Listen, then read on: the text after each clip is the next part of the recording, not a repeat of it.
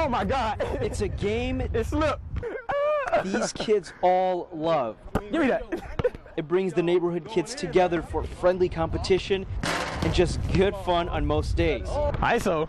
Ain't no ISO. But around 3:30 Sunday evening, Yes, it was boom, boom, boom, boom. violence ended the game. Police say those on this basketball court became targets of a drive-by shooting. The gunfire out of a blue SUV striking 3 victims, ages 13, 16, and 20. The 16-year-old is a classmate of Trey Johnson. He was alright. He was chilling. And they saw each other at Norview High School the day after. I couldn't even tell that anything happened to him. Even though all 3 victims suffered non-life-threatening injuries, these teenagers know. People just need to chill. I feel like ain't no problem that serious to bring no guns out.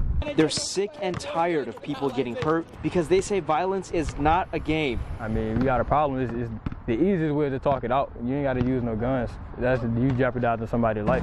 Unfortunately, but it happens often. They feel like it'll never go away. It's not right. It's not going to stop either. But that's not stopping them from pursuing a sense of peace and putting out a plea just because violence ended one game early. All we can really do is like try to be the best that we can be and live our lives the best that we can. And just be prepared. That's all we can do.